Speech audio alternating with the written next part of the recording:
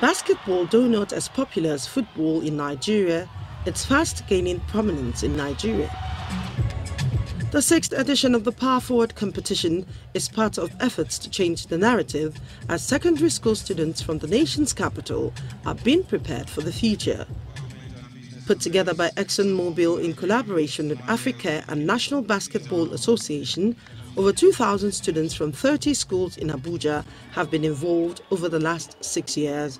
ExxonMobil, the NBA and Africa have put together to teach health literacy and life skills such as leadership, respect and personal responsibility to youth through basketball and other programming so that we positively impact Nigerian secondary school students in Abuja.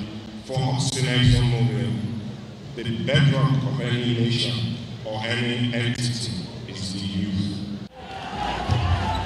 In the boys' finals, Government Secondary School Karu defeated Total Child Secondary School Dutse Alaji, while the girls of Government Secondary School Karu also defeated their counterparts from the same Total Secondary School. But the program goes beyond basketball.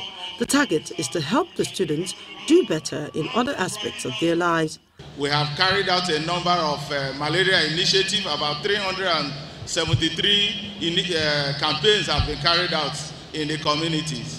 And we have reached over 65,000 people. You guys listen to my words carefully. You are future stars. You are all future stars here, sitting here.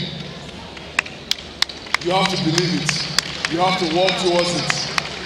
Your goals plus your dream and take it to action. And from actions, with your goals and your dream, is going to come with the results. As part of its corporate social responsibility, ExxonMobil has several initiatives and the Power Forward program is one of them. Amaka Okafor, Channels Television News.